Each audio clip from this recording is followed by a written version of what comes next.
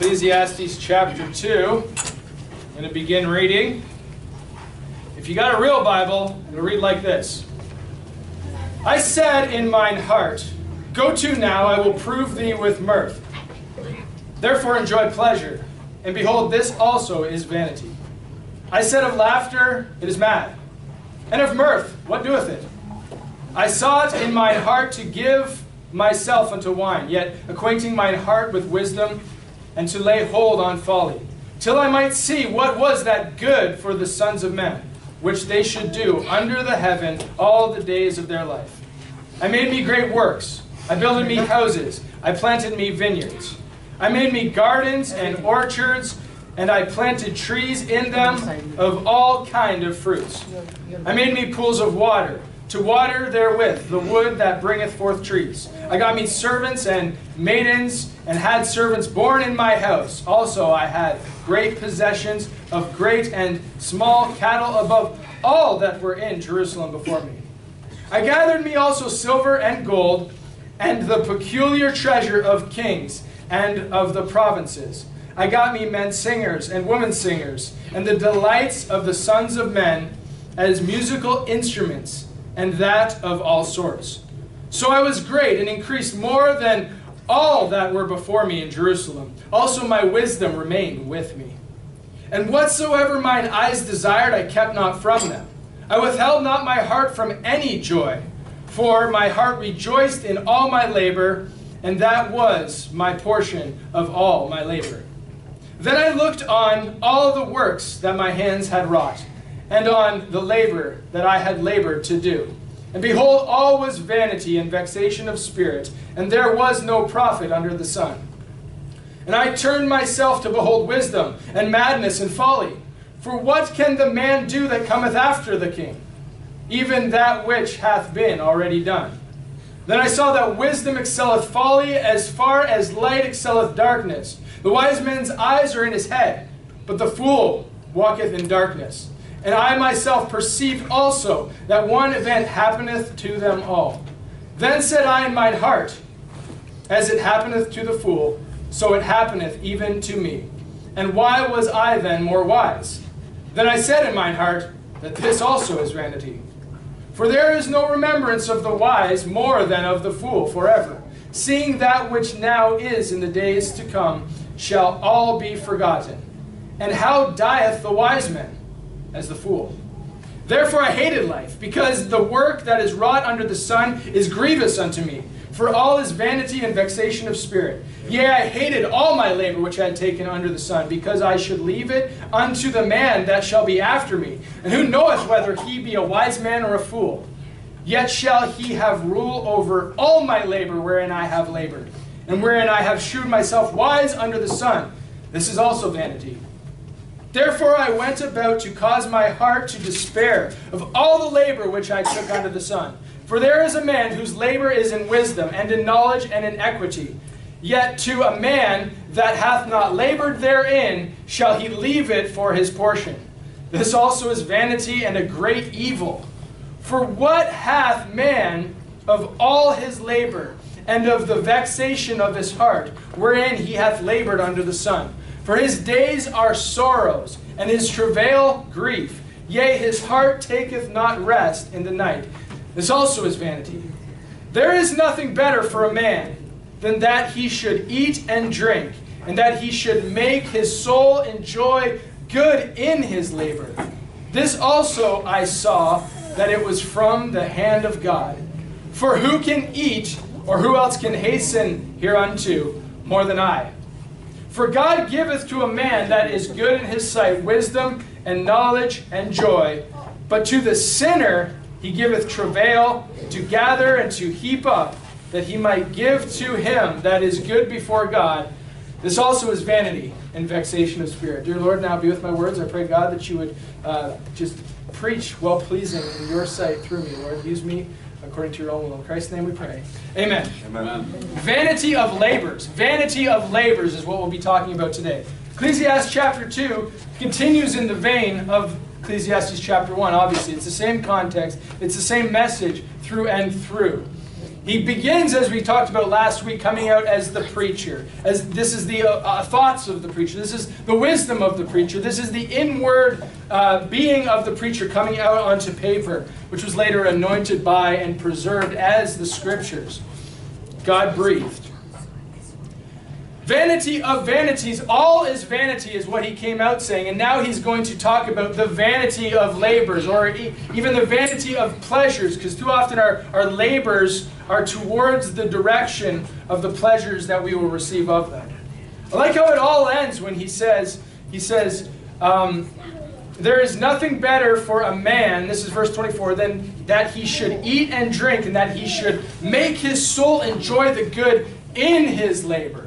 Too often we want to enjoy the good of our labor. We want to enjoy the fruits of our labor. What comes afterwards, right? We get the big paycheck. We buy the fancy things. We buy the toy. We buy the house. We buy all those things afterward. It's the fruits of our labor. And yet the preacher here says, after he rounds it all out in his discoveries that he made in regard to looking at mirth, looking at pleasures, looking at the great works, looking at everything he had done, all of the labors that he had done, he said we need to rejoice in the labors, as we are doing them, as we are working, as we are toiling, not to see the end, not to seek the end. We knoweth not if we're even going to have tomorrow, whereby we can spend of the fruits of our labors, correct? And so eat and drink and enjoy while you're in the labors. That's the charge that he makes when all is said and done. He begins this chapter and he says, I said in mine heart, verse 1, I will prove thee with mirth. Therefore enjoy pleasure. He said in his heart, I will prove thee with mirth. He is talking within his heart unto his heart. His very being is now communing with itself, and it's saying, I will prove thee. I will demonstrate. I will try thee. I will establish thee, my heart, with mirth. And mirth is simply this. It's simply a rejoicing that comes by means of laughter, essentially is what mirth would be described as. It is a rejoicing of the Spirit that quite often comes and manifests itself as laughter. We're going to continue down, and I think the understanding here and what he's doing is he's simulating in his own life, though he were the king of Israel, and though he is a saved individual, he is starting to act out what I deem the find myself moment. This midlife crisis that so many people come across, where suddenly they find this intense desire to find themselves. I'm going to go out and I'm going to find myself. And these midlife journeys quite often end in destruction. It destroys what has always been. Do you know where this quite often plays out? Where the wife gets bitter about where she's at in life, and she reflects and says, oh, things could have been so much different had I done such and such and such. And she plays this out in her mind to the point where she can't take it anymore, and now she's off to find herself.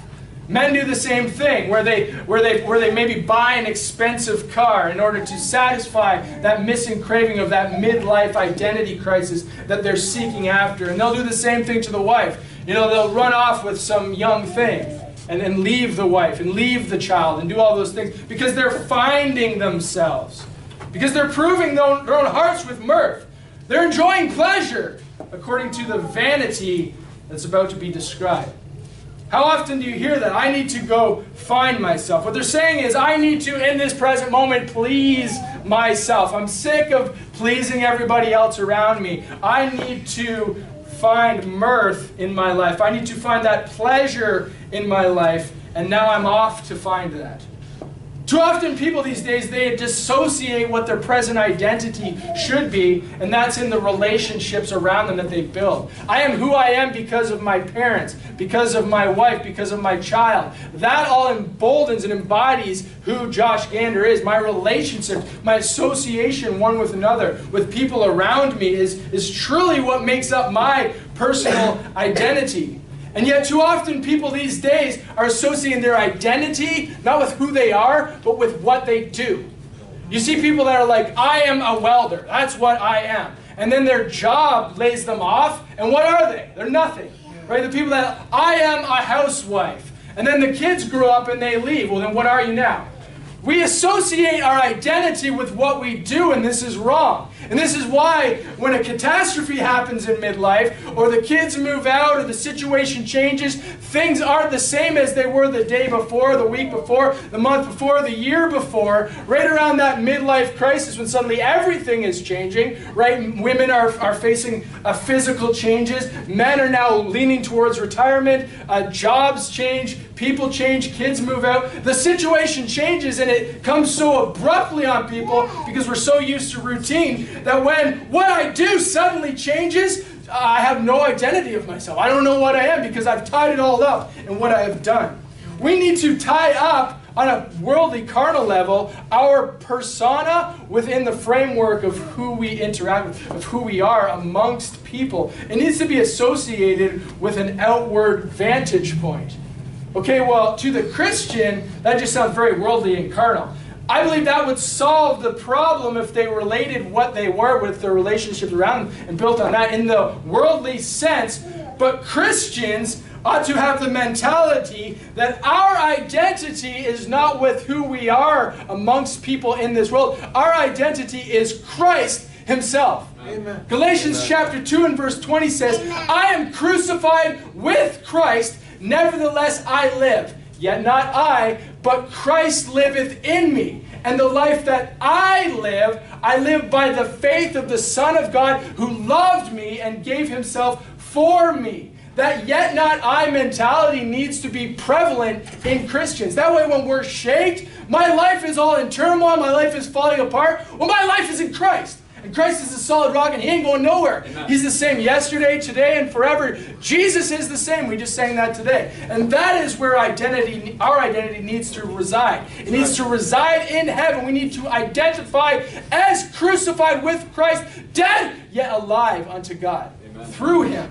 That is where the Christian's identity needs to be. And that way, when my job changes, when my kids grow up and leave the house, when I go to a different church, when my wife passes away, when all sorts of things happen in people's lives that shake them to the core, the Christian doesn't move because he's always on the rock. And this is why you'll see situations in Christians' life, you're like, what in the world, how could they ever go through this? You look at Job, you look at his character story within that. He didn't budge because he was fixed on the solid rock of Christ, on the solid rock of God Almighty as he knew Him at the time. And that's why Job didn't budge. He didn't wink at the situations that were for him, but rode the storms unto the end and was blessed many times, manyfold over and over because of his steadfastness in the things of God. His identity was in God. All may change, but Jesus never. Glory to His name. Everything can change in this world, and if you're firmly fixed in the solid rock of Christ, you will not budge. And that's where our identity needs to be, according to Galatians chapter 2 and verse 20, and many other like verses that talk about being dead in Christ, nevertheless risen again. We need to understand that and reckon those things to be true and practically live out as if that were the case. But here we see in Solomon's journey, he is seeking to seek and search out by wisdom all things. He mentioned that in the previous chapter in verse 14.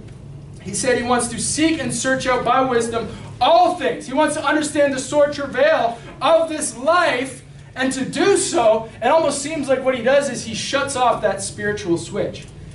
He's like a scientist at this moment. He's going to be a case study actor where he's going to give himself fully unto what men do and how men exercise within the sore travail that God has given him in order to grow in his wisdom and his understanding of things. He shuts off the spiritual.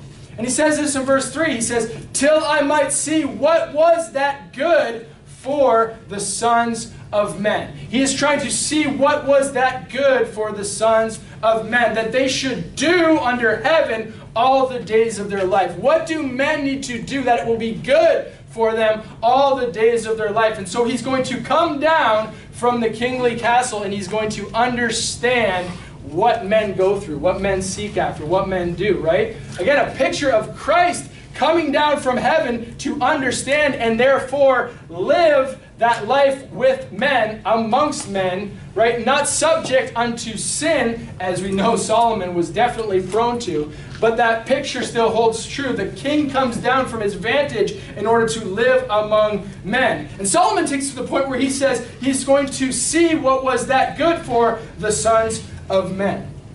Really, from the Christian vantage point, this is probably the most dangerous thing that you can do, to taste a little of the sinful world, to reach in, to put one toe in the water, as Solomon did, as he was wont to do in this situation.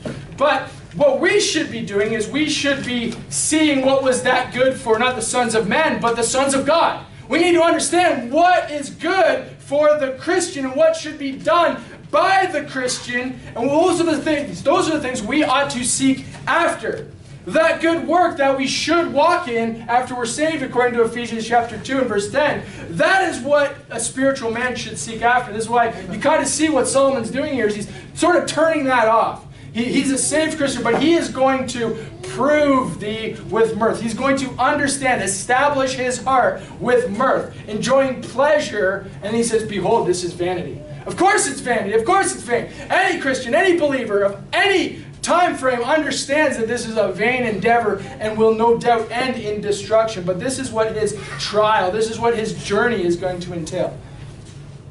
To find out the purpose of life, let's say, or to find what is good for men, what they should do under heaven, Solomon had to get into that carnal mindset. He needed to come down and live amongst men and understand men. We got to remember that Solomon was born a king's son, and so he was always enthroned in the palace, right? As the Lord was always within heaven when he stepped down to this earth. Solomon did the same thing in a like picture, where he stepped down from his great prestige, his high and loftiness, from his appointed position, from birth, in other words, from as far back as Solomon existed, right? Jesus, no comparison, because he didn't have a beginning. He didn't have an end, right? But Solomon, again, in this kind of microcosm framework, as he comes out and he lives amongst men, he needed to do it with that carnal mindset.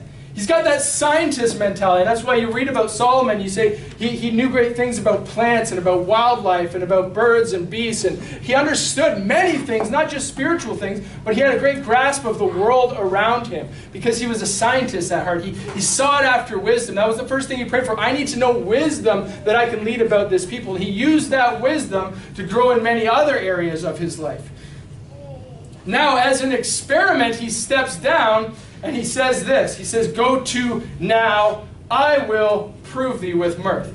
Go to. Where have you heard that before? Go to now, I will. First of all, we know that I will is a dangerous statement to make because that was what Satan said as he was the angel Lucifer before he fell from heaven. I will, I will, I will, I will, I will, right? It's a very dangerous mindset. If God willed, it should be more of the statement of the believer, right? Amen. We need to rest in the position that, hey, I'm going to plan to do something perhaps, but God may shift that. So if God willed such and such, I'm going to get to work, I'm going to do my job, I'm going to come home, I'm going to get in the car. That's my plan for today, is to do that full circle. If God willed, right? That's the position that the Christian always needs to be in. But he says this, he says, go to now, I will.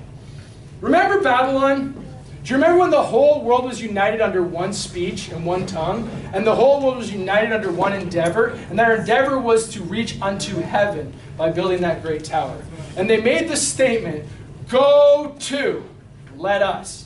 Go to, let us. It's that same position where it's go to, I will, go to, let us. It's man-centered, man-focused, me, my, I. It's that same mentality that is so carnally focused that it takes God completely out of the equation. So I said, I think Solomon's kind of turning a switch here. He's going to live the carnal life so that he can what? See what was that good for the sons of men. 32 times in this chapter you find the word I. I. And yet it falls short of mentioning the Lord. It falls short by a long shot of mentioning anything to do with spirituality, to do with God Almighty, to do with anything of that. It's an I, me, my chapter. It's completely man, completely carnally focused. He is going to prove his own heart with what? Rejoicing laughter, with pleasures, and with such other things. So what kind of things did Solomon seek after? First we see mirth. That's that amusement expressed in laughter. Verse 2 says, I said of laughter, it is mad. And of mirth, what doeth it? So it's madness, it's insanity, it's vanity, this laughter. What doeth it? Nothing. It's just a noise, a sound, a vain thing. Proverbs chapter 14 verse 13 says, even in laughter, the heart is sorrowful, and the end of that mirth is heaviness. So there we don't need Webster's to define what mirth is. We can see right in that chapter, the end of that laughter, right? Mirth, the end of that laughter. The Bible again defines itself within the context of the Scriptures.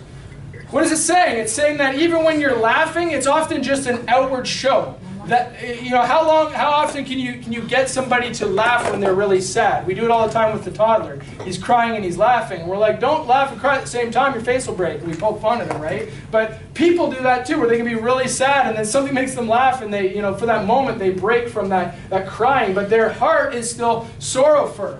And that's why vanity, madness, what doeth it? Nothing. That's what mirth is. It's nothing. It's empty.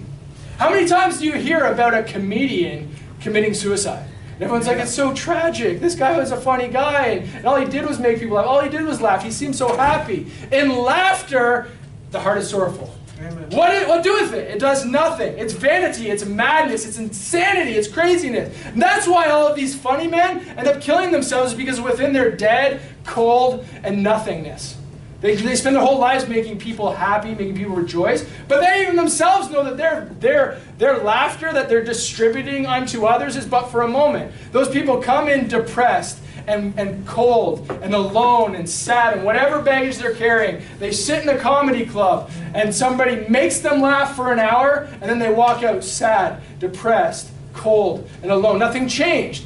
That mirth did nothing for them, and that's exactly what Solomon said. He said, I'll prove thee with mirth, my heart. Therefore I will enjoy pleasure. And immediately he says, behold, this also is vanity. There is nothing to it. What doeth it? It's madness. It's nothing. It's folly.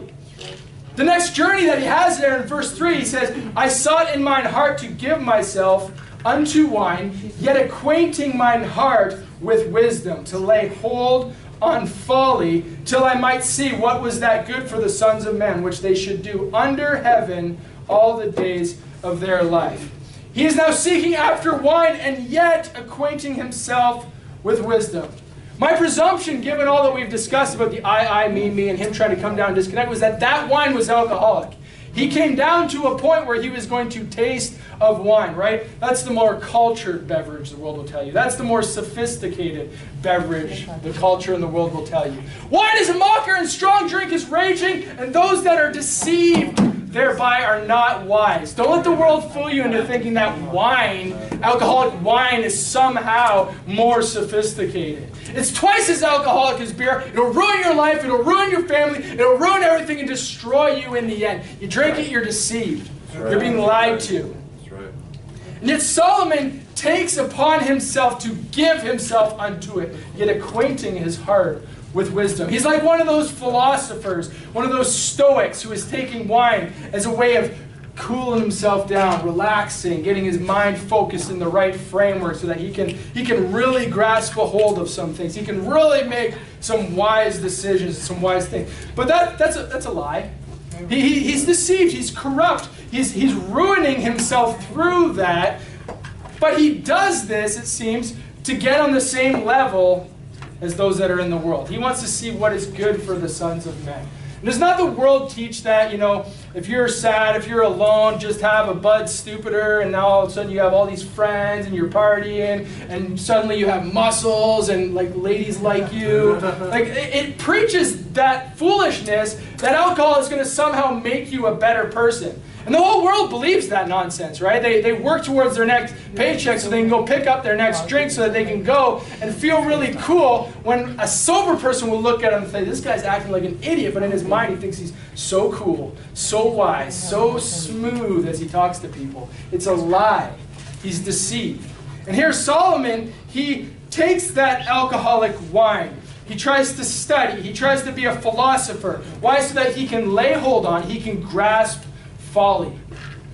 He gets drunk so that he can understand the folly of it all. He gets drunk so that he can understand how stupid people are for doing that thing. Solomon, in his experimental mentality and his mindset for really grasping what the sons of men experiences, goes to the point of drinking, trying to maintain his wisdom, and ends up grabbing hold of folly. He ends up understanding just how stupid it is to drink that junk.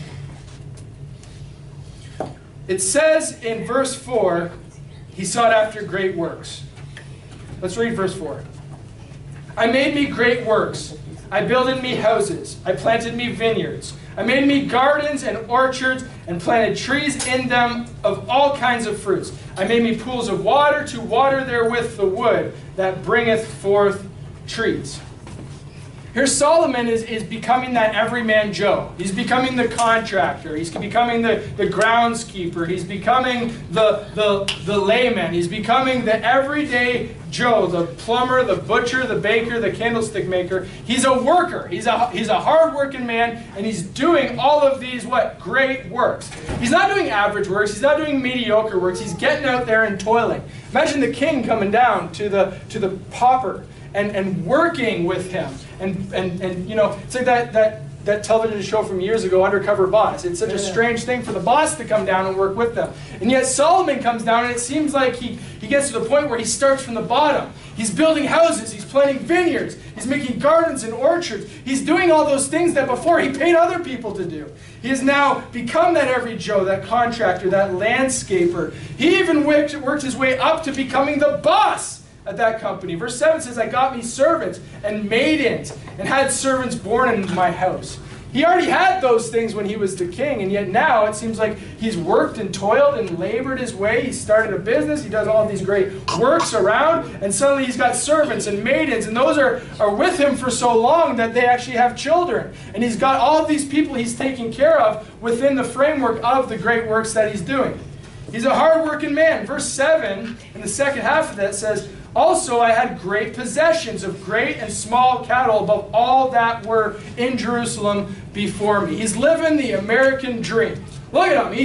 He's worked himself from the ground up. He started building houses. Next he was landscaping these houses. Next he had servants over him. Next those servants brought forth children. He longevity of this business. Now he has great possessions because of all that he has done. He has worked. He has toiled. He has labored. He's working that American dream. He's living the dream. He's got the car. He's got the house. He's got the toys. He's got the expensive surround sound system. He's got the swimming pool. He's got everything, and he doesn't have it because he inherited it. This context seems to suggest he has it because he worked his hiney off for it. He worked his tail off. He did what every man ought to do in order to gain those things.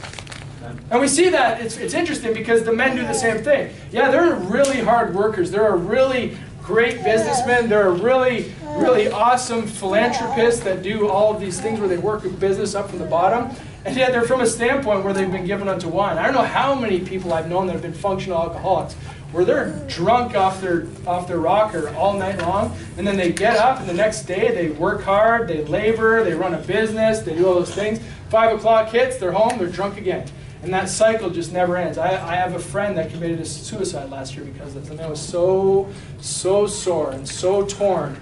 But from the outside looking in, you saw this great, successful man that worked in television, that had a nice car, that had a nice house. He had everything. He had that American dream. And yet his family found him in his house, dead by suicide.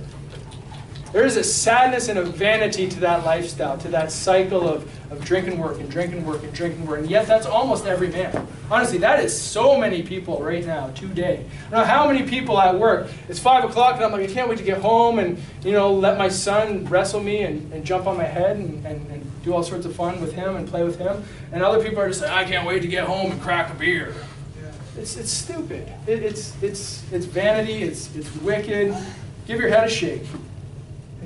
But that's the American dream. That's the dream that everyone is chasing after. And that's the dream that Solomon here dabbled in.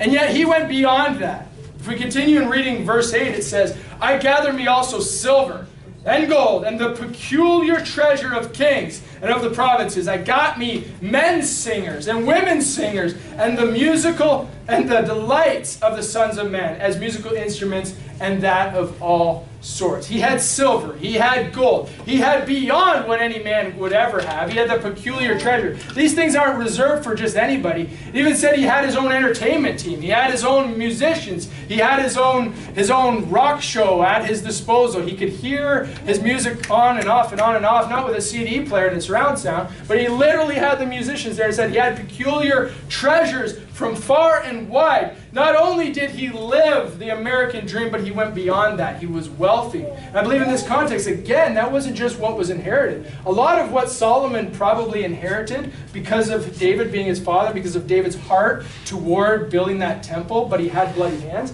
I think a lot of Solomon's wealth was actually tied up in moving that temple forward and building that thing. And so Solomon, it seemed, was a very hard worker, and he continued to labor and toil and do great things. But because he was a hard worker, he became rich. And when he became rich, he had accolades from far and wide. He had people coming to him from far parts of the earth, not just because he was the king, but because of his great wisdom, his great knowledge, and his great works. And they were giving him things. He was gathering silver and gold and the peculiar treasure of kings in the provinces. Far and wide, kings would come to him to see him. And that's what happens with people when they get really rich. They start rubbing elbows with royalty. They start rubbing elbows with really high up there. They're up in the world, right? They're moving on up in the world. And this is exactly what Solomon experienced.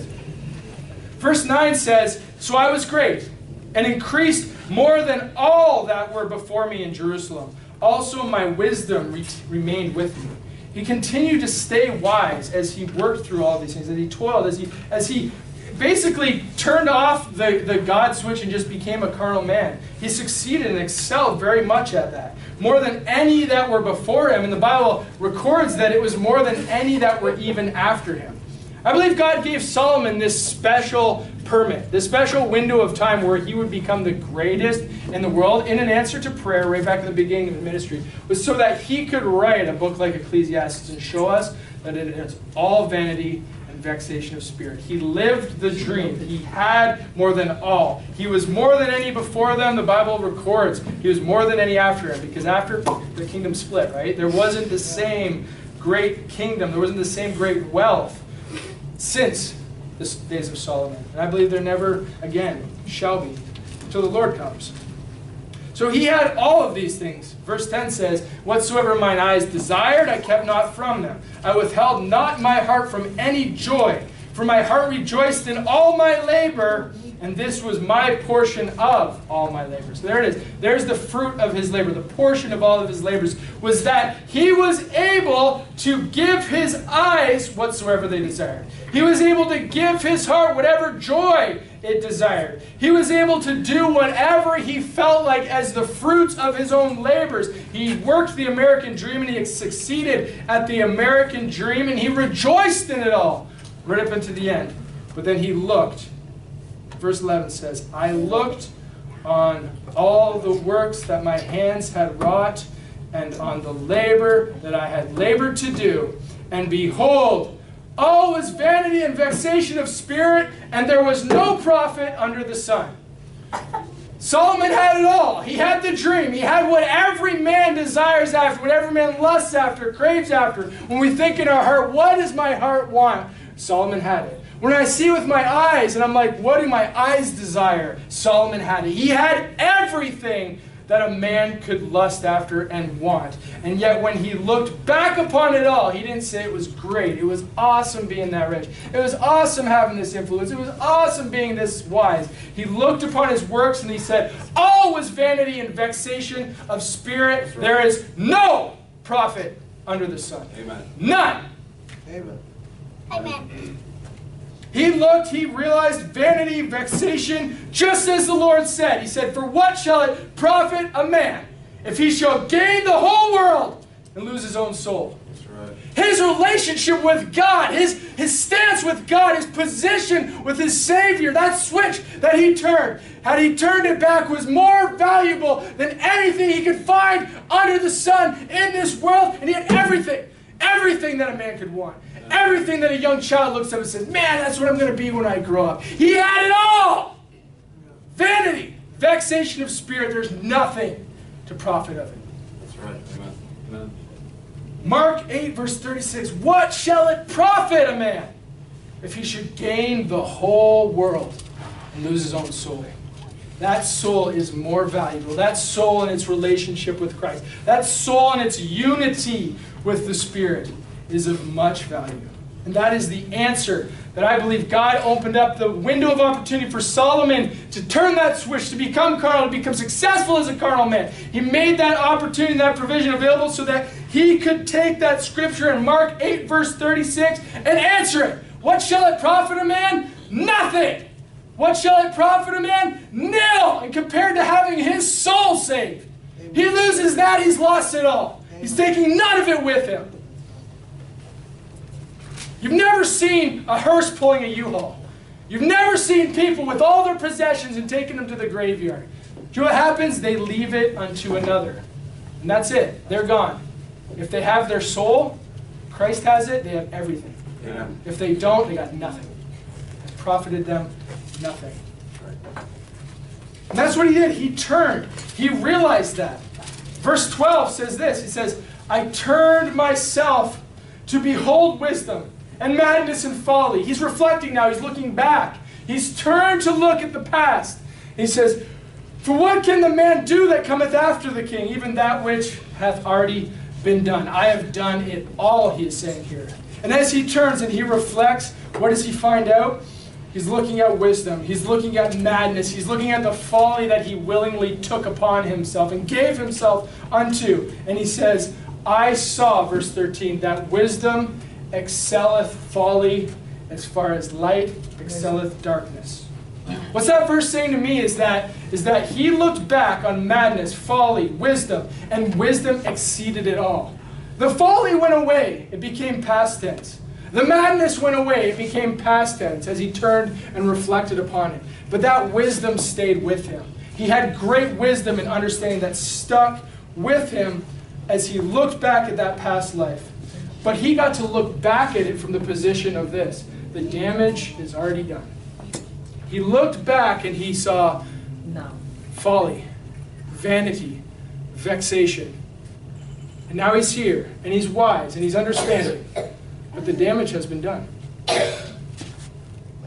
We have the great blessing. People always say, learn from your mistakes, right?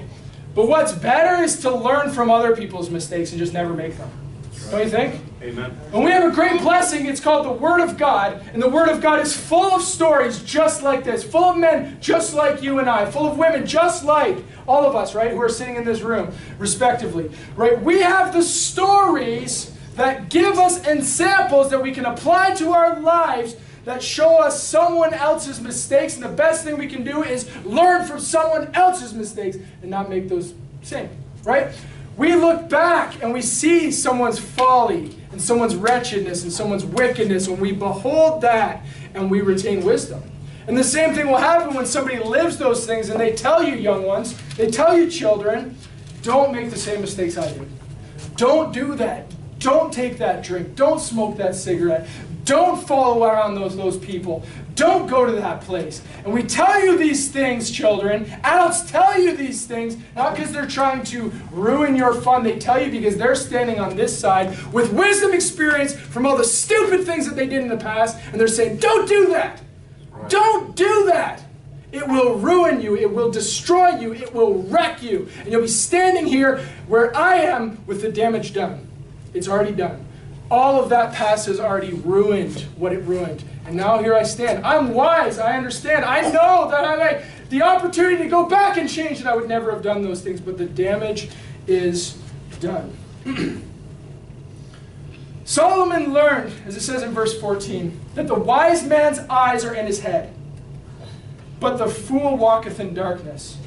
And he said, and I perceive also that one event happeneth to them all. So there is no separation between the wise and the fool. They're all going to die, that one event, right? Everybody dies. It's appointed a man once to die. After this, the judgment. But the difference between the wise and the fool is this. The fool walketh in darkness. He's never listened to reproof. He's never listened to doctrine. He's never listened to the scriptures. He's never learned from other people's mistakes and embraced them and said, I'm going to do things differently. He's like this. Right? This is how the fool lives his whole life. He can only feel so far ahead of him to get an understanding of what his surroundings are, what's to come. from his decisions that he's making right now. Every step is a blind one, and who knows what is to come. But it says of the wise man that his eyes are in his head. Listen, everybody's, well, yeah, but are you using them like that? Are your eyes linked with your head? Is your brain leading your eyes? Are you thinking before you walk? Are you seeing and interpreting and discerning and doing the right thing because you look and you behold and you know that that will lead to death? You know that that will lead to vanity. You know that that will lead to corruption. Your parents have told you. The Bible's told you. Wisdom has been given you. You hear, you understand, you see, and you walk in that wisdom. The wise man's eyes are in his head. He is seeing, he is thinking, he is interpreting, he is understanding. Don't be as that fool that walketh in darkness. Though the same event happeneth to them both, the wise live a life where they can watch and behold. And you too can learn from those that see and get an understanding by vision and thinking, using your brain, and make the right decision. And therefore, then you won't look back and have so many regrets, have so much damage when you stand here 20 years from now. Solomon got to the point, as it says in verse 17. He says, therefore, I hated life, because the work that is wrought under the sun is grievous unto me. For all is vanity and vexation of spirit. So men die that same death, whether they're wise or whether they're a fool.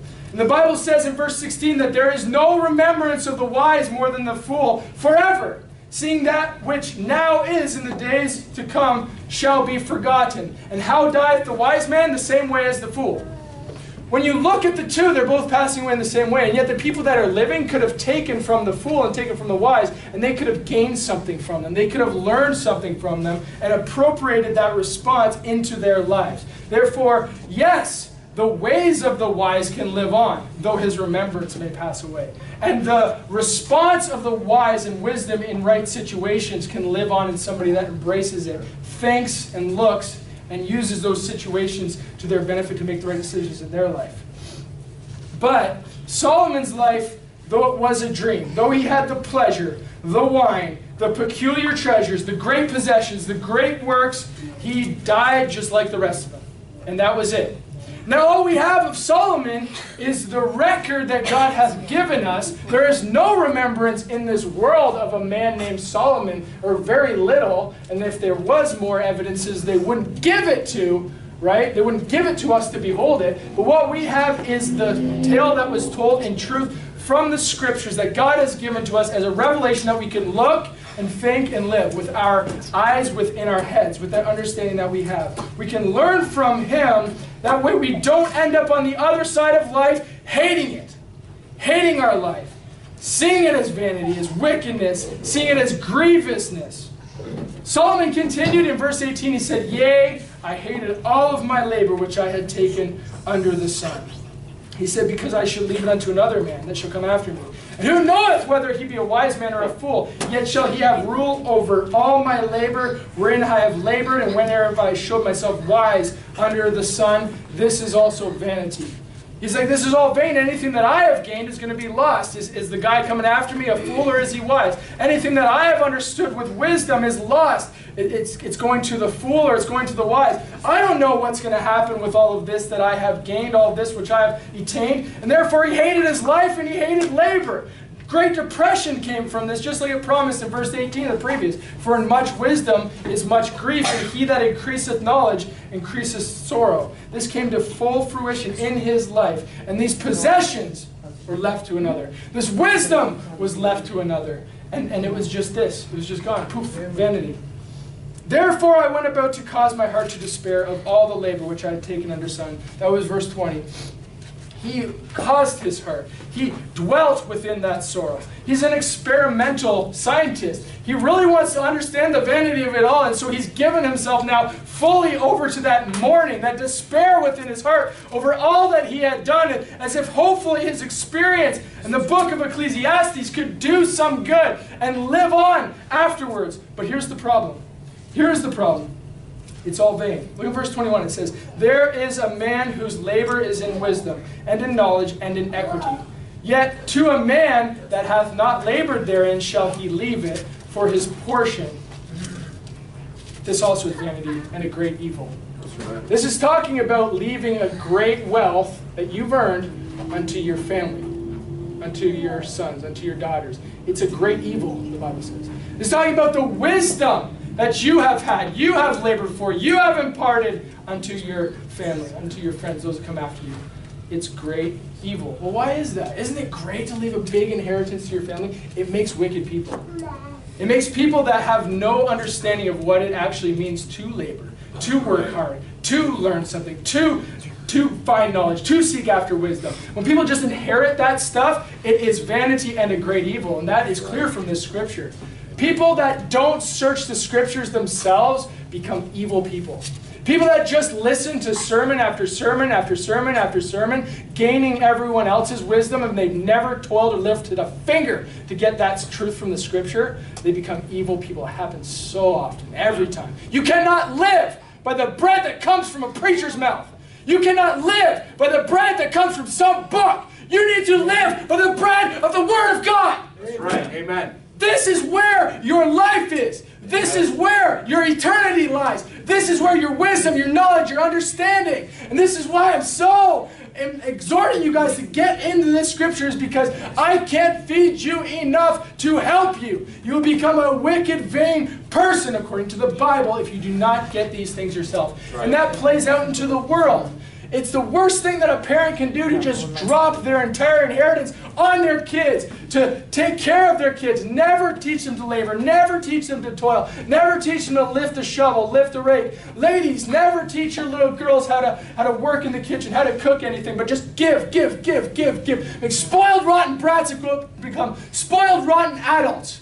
And the world is just full of them right now. Amen. It is a wicked, great evil and vanity to just inherit those kinds of things. And Solomon understood this, and he mourned about it. He's like, I don't know if the son that comes after me will be wise or if he'll be a fool. I don't know of all the wealth that I have accumulated, that vainness that I have accumulated, when I leave it to him, if it'll just destroy him because he's not a wise person, but he's a fool. I don't know any of these things, and therefore he put in his heart to cause it to despair, so that he could pen and record a scripture such as this, so that we could understand the truth of what is that good part for man. And our good part is to fear God, keep His commandments. Our good part is to lay ourselves at the feet of Jesus while everyone's toiling about. Our good part is to search the Scriptures daily and find out whether these things be so. That's our good part, is to understand the will of God and seek it for our lives. Seek Him. Seek ye first the kingdom of God and His righteousness, and all those other things shall be added unto you. And that's the context of this Scripture. The Apostle Paul learned this and portrayed it to people when he said, whatsoever state I am in, I have learned. Whatsoever state I am in, therewith to be content. Paul knew how to abound. He knew how to be abased. He knew how to have great. He knew how to suffer want. He knew how, wherever he was in. His rock was Christ. His identity was Christ. And therefore, whatever his circumstances in this world, it did not matter, because that was his rock. He was joined with Christ, and therefore he was content with what he had. Verse 22 says this, it says, for what hath man of all his labor, and of the vexation of his heart, wherein he hath labored under the sun? For all his days are sorrows, and his travail grief. Yea, his heart taketh not rest in the night. This also is vanity. This is just another proof of that same scripture where it says, what shall it profit a man to gain the whole world and lose his very soul? Every man will have that same labor and vexation with his heart. His days will be full of sorrows. And if it ends in death and hell, it mattered not. It was vanity, vexation. It had no profit whatsoever. Though the same man can go through that same labor and vexation of his heart and spirit, all of his days full of sorrow, and then live unto God when he dies and goes to heaven throughout eternity. And it's your choice to make. But it's all about priorities. Are your priorities fixed upon this world, or are your priorities fixed in heaven? Is your rock, your life, what you do, your job, your position, your family, is your rock here, or is your rock seated in heaven at the right hand of God the Father? You need to choose that this day.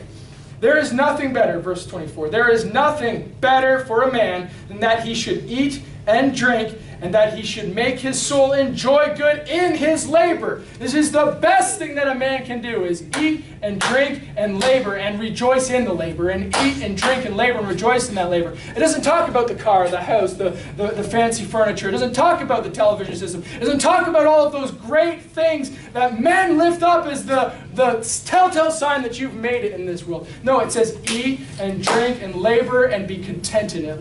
Eat and drink and labor and be content in it. And that is the greatest thing. There is nothing better for a man than that he should do these things. This also I saw that it was from the hand of God. And that's the difference. Solomon went out and in his life he worked, he toiled, he lived that American dream. He worked, he made himself great to the point where kings were coming to hang out with him and to chum up with the big house that he built with all his labors. The fruit of all his labors they came to enjoy and to share. And yet that was from the hand of Solomon. It was Solomon's own mind. It was Solomon's own doings. It was Solomon's own work. And yet the nothing better that he refers to here is from the hand of God. It is the experience of being with God, of walking with God, of having God be your provider, God be your rock, God be your surety. That is the thing that is greatest to find. Remember how I said that we might see what was that good for the sons of men? That's all the vanity. That's all the wickedness. That's all the lusts of the flesh, lusts of the eyes, and the pride of life. That which is good for the sons of God is this: rejoicing in your labor, eating and drinking, and therewith being content. Having therefore food and raiment, let us therewith be content. And the wisest thing that we can do is to learn from others bonehead moves and mistakes. Don't do them. Seek God. Be content with food. Be content with drink. Be content with your life and in the labor that God has given you under the sun, for then you are eating from the very hand of God. Verse 25 says this: for who can eat, or who else can hasten hereunto more than I? He's like, I can tell you this. I am telling you the truth. I am imploring you. Who has eaten like I? Who has hastened thereto to that position that everybody's after more than I? Listen, I am telling you that the hand of God is there to provide, and you ought to rejoice as you work for Him. Not your boss, because you might get fired. Not your kids as you raise them up, because they're going to leave, right? Our security and our labors are in Christ, for that's where our identity is. For God giveth to a man that is good in his sight wisdom and knowledge and joy. It's the gift of God. It's the hand of God that gives you these things. That wisdom, that knowledge, that joy, it's yours because God has imparted those things unto you. But to the sinner He giveth travail, to gather, to heap up, that he may give to him that is good before God. This also is vanity and vexation of spirit. Again, there's that choice. You can choose to walk in the ways of the fool, or you can choose to walk in the ways of the wise. And that is the decision that we get to. We have the opportunity to make each and every day. 1 Timothy chapter 6, verse 6 is this: but godliness with contentment is great gain. You want to gain in this world? You want to increase? You want to improve? You want to rise to the top of this world? Be godly. Be content. That's right. Be godly and pair that with contentment. Be godly and couple that with being content and satisfied where you're at. And that is the great gain that the Lord offers. For we brought nothing into this world. That's a reality. That's the truth. And it is certain we can carry nothing out. And having food and raiment, let us be therewith content. That is that good part. That is the best thing. The good of this world has to offer humans, has to offer men, is that they would receive of the good of God given unto them, and they would be content to dwell therein. Simply pleasing Him, simply trusting Him, simply walking with Him. Not this me, I, but this he, him, the Father, Jesus. To Him be the glory. Amen. Amen.